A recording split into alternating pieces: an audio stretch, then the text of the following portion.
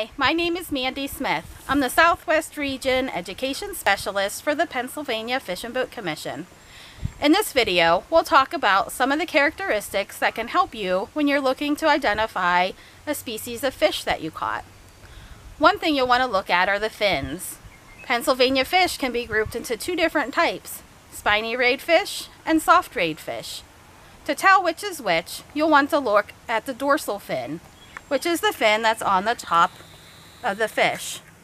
Spiny rayed fish have two dorsal fins, or one dorsal fin that's split into two sections.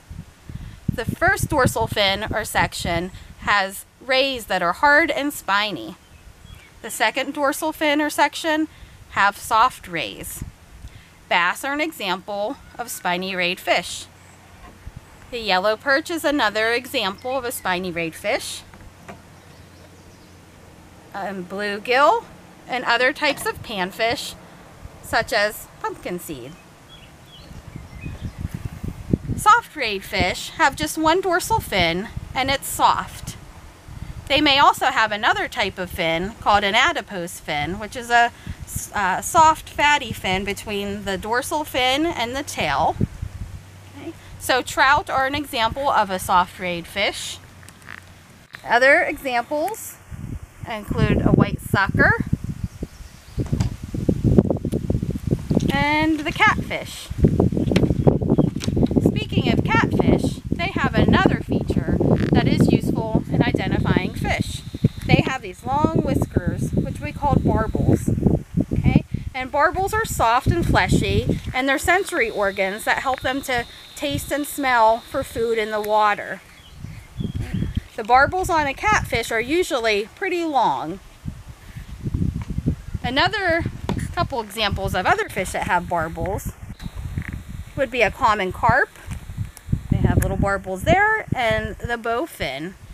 All right. So you can see that the barbels on these fish are much shorter than those on the catfish. The scales are another feature to look for in fish. Some fish, like this common carp, have scales that are really large. And some fish, like the trout, have very small scales.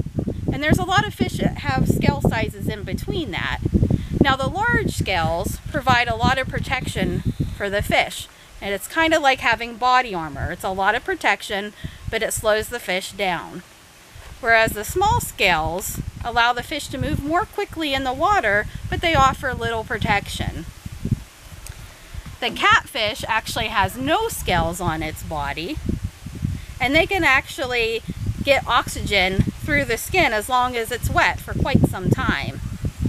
They also have taste buds that are all over that scaleless body that they have.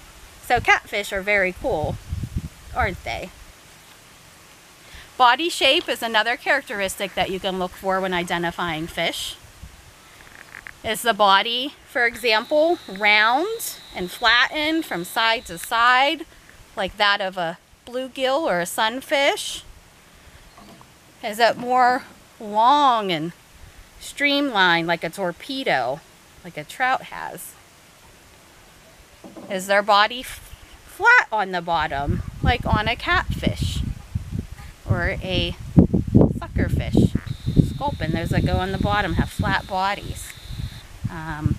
Does it have a hump on its back, like this freshwater drum has? Or maybe it has a long snake-like body, like an American eel. There are many characteristics that you can look at when you're trying to identify fish. Other things you can look for are the shape of the mouth. You can look at the shape of the tail fin, and you can look at different colorations or markings that are on the fish. Do you want to give it a shot? Let's see. So when you look at this fish here, what characteristics do you see that could help you to identify it? When I look at it, I first see it has a long, streamlined body. I see it has just one dorsal fin, so it's a soft rayed fish. Its tail has a fork in it. And its mouth, it has a big mouth, but it's flattened, kind of like a duckbill. So we call it a duckbill mouth. And finally, I see that it has stripes going up and down, vertical stripes, almost like a tiger. And this is a tiger muskie. We'll practice with one more. What characteristics do you see on this fish that could help you to identify it? I see that it has 2 dorsal fins and that it is a spiny rayed fish. Then you can see those sharp spines. Okay. I see its tail is slightly forked. I can see it has a dark horizontal bar going along the body.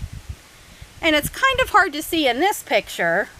It would have a better time if its mouth was open. But this fish has a big mouth, and its mouth will open up all the way back to the eyes or even farther than that. And this is a largemouth bass. So when you're looking to identify a new fish that you caught and you're unsure what it is, some of the things you can look for are the type of fins that it has. You can see if it has barbels or not. You can look for the size of the scales. Are they big scales? Are they little scales? Maybe you've caught a catfish and it has no scales to it. Body shape is another characteristic. Is it round? Is it streamlined and long? You can look at the shape of the mouth. You can look at the shape of the tail. And you can look at the colorations or markings on the body.